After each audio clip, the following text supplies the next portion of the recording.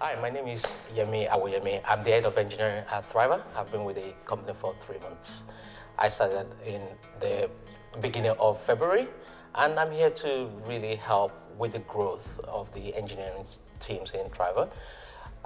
It's really important for us to think about different or evolving our ways of working as we grow. And this takes the shape of people and technology. Our current teams is split up into 3 areas today. We have core products, which is made up of user acquisition. They focus on the top of the funnel to help customers understand our value. We have discovery, who then help those customers actually order their first test. We have insights, who help customers really make sense of the results that came back from the test. And then we have actions, which is about, I've got my result, how do I actually do something about it? So how do I engage with this result and create a better help for myself? We have platform services team. This is brand new to Thriva. We're trying to distill our knowledge over the last 5 years into a platform that can be used by Thriva and other partners.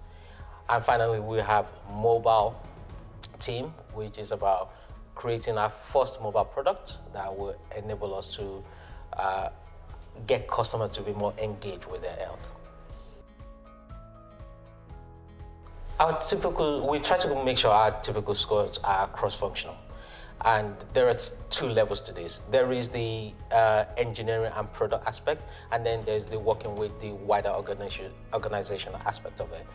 The product aspect is we have cross-functional engineers, so we have front-end engineers as well as back-end engineers in our teams. We have our product leads or product managers, as most people will know them, working in collaboration, and a designer. So every team has 1 designer, 1 product manager, and at least 4 developers in those teams.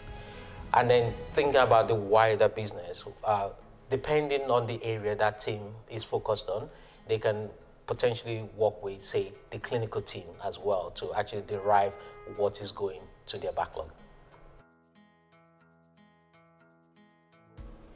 The need for growth is actually based on the mission that we're on, which is to put your health in your hands with the tools that will help you take action, with the support that you need. To do all of those things, we need more people. Currently, we're 18 in the development team. We will need to at least double that by the end of the year, and even more so as we continue to grow. And the reason to double is there's a couple of opportunities that we need to work on. Putting a mobile experience in the hands of our customers so that they can engage more with their health. Being able to work on innovation projects with our clinical partners. That any kind of ideas that they come up with that helps us drive health outcomes. We need teams to be able to take that on board. And then we need the platform services area to scale as well. We have a lot to do based on the last 5 years of experience to actually turn that more into a platform. And then finally, internally, we need teams that can help us stitch some of these things together to give a better experience for our internal teams and also to drive delivery effectiveness. Some of the challenges is, as a company, we want to double or triple in size. So it's about how do we evolve our engineering culture? How do we think of quality? How do we think of delivery?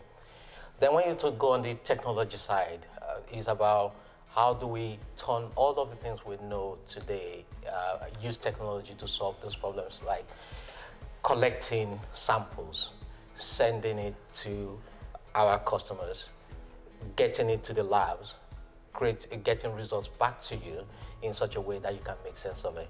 That is what we're trying to solve here. We're trying to solve this end-to-end problem using technology. And we also have a big opportunity in this area as a company. We have built up knowledge in this domain over the last 5 years, and we're now looking to turn this into a platform that others can also use.